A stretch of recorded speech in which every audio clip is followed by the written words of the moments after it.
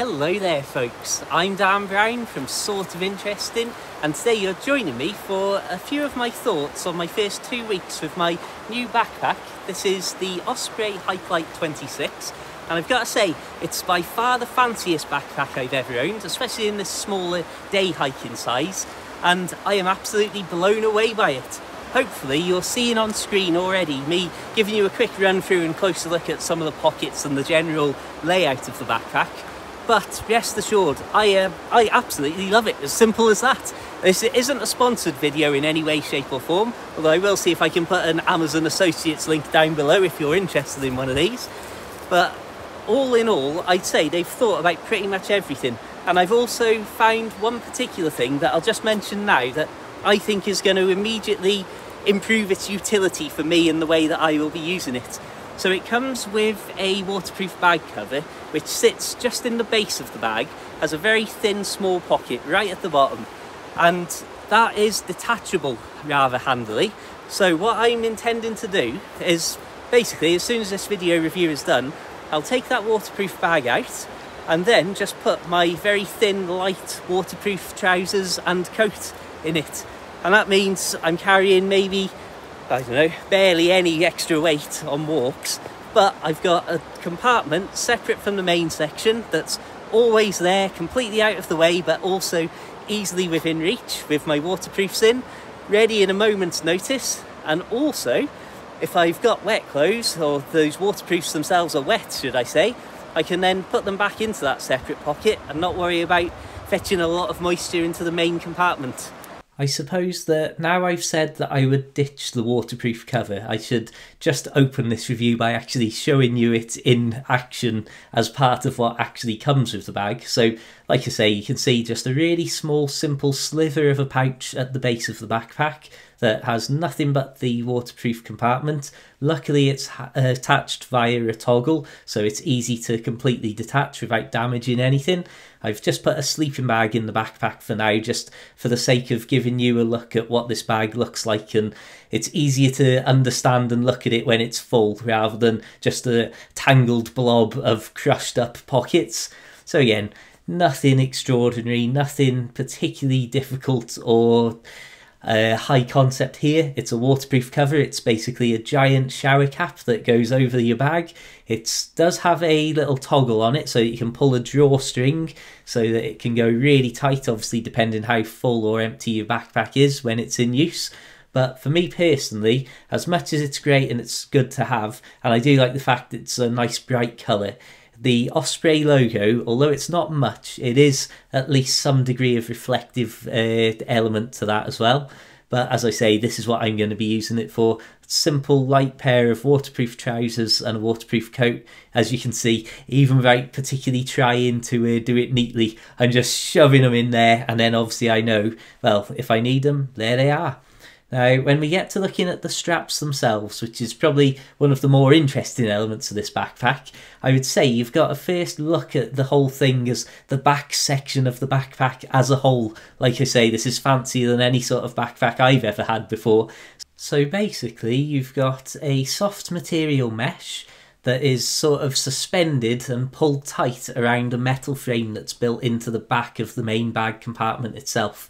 Interestingly, you've got these little toggles at the top, which I think are going to be very useful, where you can pull them tighter or loosen them off to adjust how much load is directly going over those straps, over your shoulder and the back of your neck. So that's just something I thought was a very interesting feature, and it's almost difficult to describe how it shifts the weight around your backpack if you're somebody who likes to use the waist straps and things like that, which I'm not the biggest fan of the waist straps, but certainly in 1 second you're going to see just how well all of these various straps together can absolutely lock this bag to your back.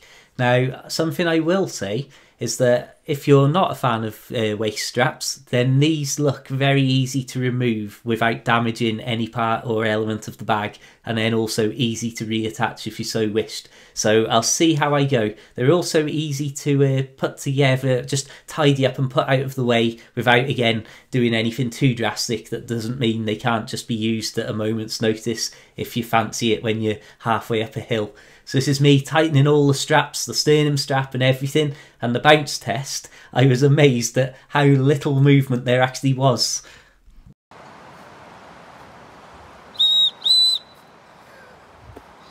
And yes, my friends, the sternum strap even has a whistle built in.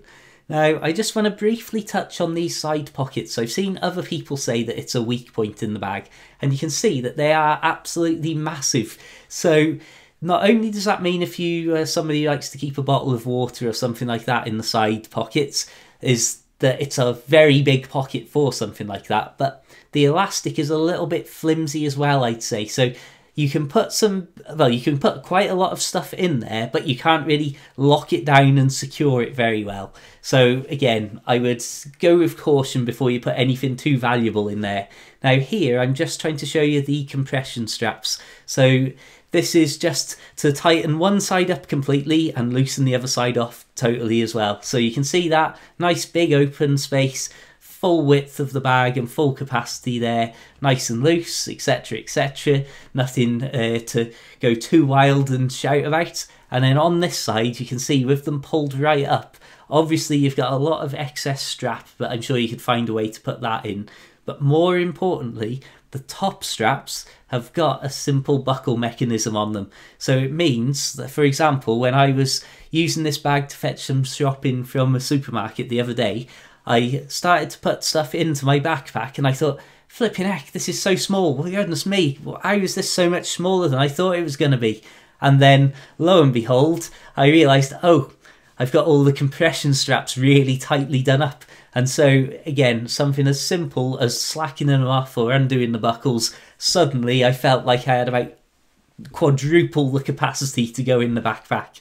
And of course, with the lower compression straps, it means I can a lot easier lock down a lot of stuff. Like, so if I've got heavy cans of pop or something like that at the base of the bag, I can use the lower compression straps to help lock those into place. Now, this feature, this outer sort of just, I don't know what you'd call it, just this loose pocket that's on the edge of the top compression straps, is probably one of the handiest features. Now here, I wasn't really sure how best to use it, but if you're somebody who's been up and down a mountain or two in your time, you will know that on the way up, you will often find yourself absolutely sweating, then getting windswept when you go over a ridge, so your backpack is constantly coming off to put a coat on, take a coat off, layer, de-layer, etc. And so that external pocket that you can just shove a top layer into is very handy indeed, although I made a terrible job of it there, so let's see if I can do it better now. This external stuffing pocket, as I'm going to call it, once again makes great use of having all of these compression straps. As you can see, the straps go to the actual top corners of that pouch. So it means, obviously, you can stuff something in there, like my light fleece coat, and then use those upper straps to really lock it down into place. So once again here, I'm just pulling that side both tight so that you can then see the open straps on the other side, just how much the contents of the backpack can be compressed in together or expanded or given space. I've got to say, once again, I've never had such a fancy backpack as this, and the only reason I've got this is because it's a birthday present, and it's actually blinded me with science to a certain extent. There's just so much going on with it and so many options, and as I say, using these top little straps as toggles, I can't express how it just somehow shifts where the weight is, or how it feels it is on your back. Oh, I should note as well, if you've got a camelback or some sort of hydration system, if I must use the proper terms, it's also obviously got the little pouches and space for that to all go in the backpack and then come out to your straps, so then you can easily access your drink through a big straw. But yeah, all in all, I absolutely love it, and well, I hope that that's quite enough backpack talk for you for one video. Thank you so much for joining me for this quick look at my new backpack. I've got to say, I am tremendously pleased with it. Check the links in the description if you want to find it on Amazon, and any more about my general life and my books and goodness knows what else. And for more of the great outdoors, please do subscribe, and well, I hope to see you around soon. Farewell, my friends.